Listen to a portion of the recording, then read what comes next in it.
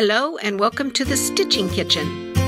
Well, happy Valentine's Day, everybody out there in YouTube land. And if you stitchers that are watching haven't told your friends who stitch about StitchingKitchn, please do so. To begin with, I want to bring out my cooking pot. Isn't it cute? What I do is I stole this thing from the scrapbook department, and I have created an environment for all my toys. I have floss, I have emery boards, pens, pencils, needles. Richard says I could open up my own store. What do you think? So today I'm going to continue the lesson on counting threads. There, in my mind, are no holes in the fabric.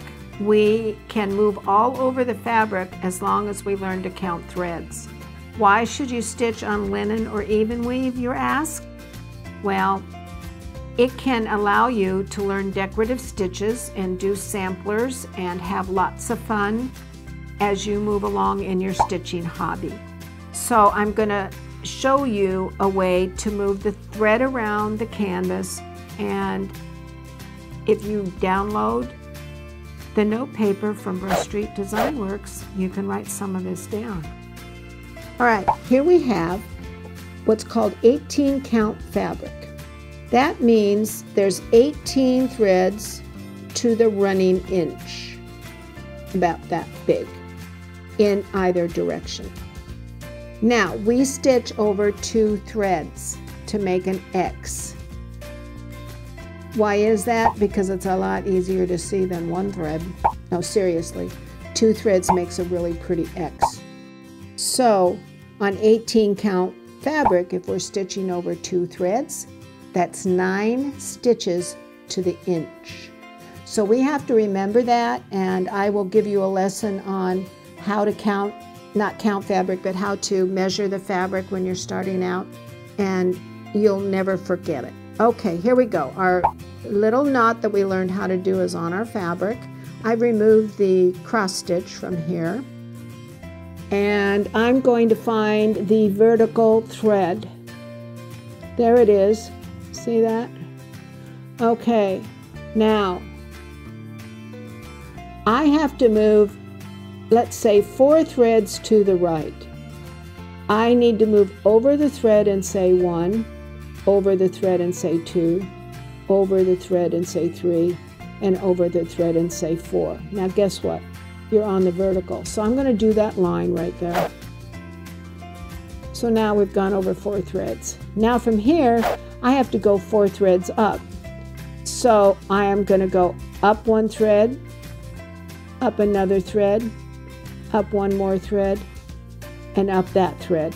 And there I am, 4 threads, and I'm on the vertical. So now what we're going to do is we're going to do that again. We're going to go over the thread and say 1, over the thread and say 2, over the thread and say 3, and over the thread and say 4, and go in. Put our needle and thread on the back.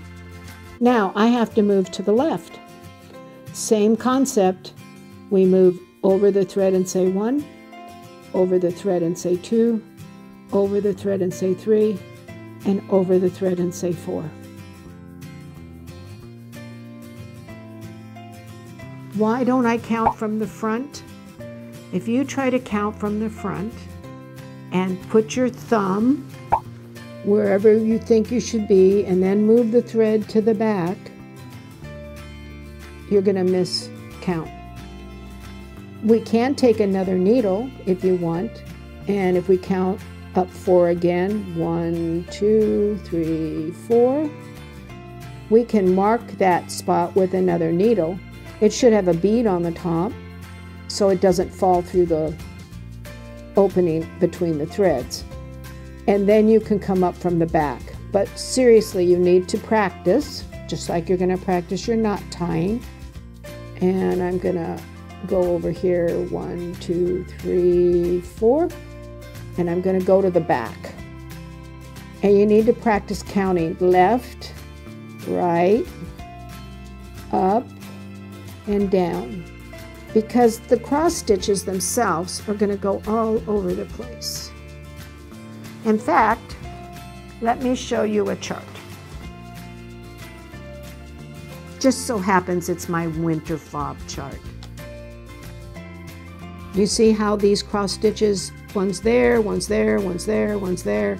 How do I get over there? Well, if you've done 1 and then 2, you know that you can move over 2 threads and do this one, and over 2 threads in that way, and over.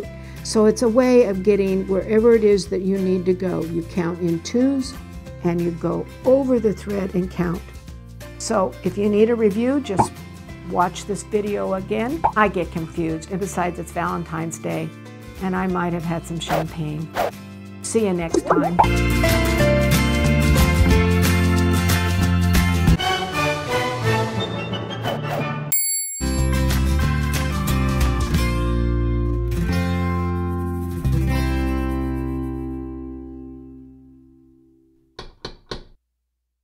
Today's lesson is going to be about the vertical thread. Now, vertical thread is this way, north to south.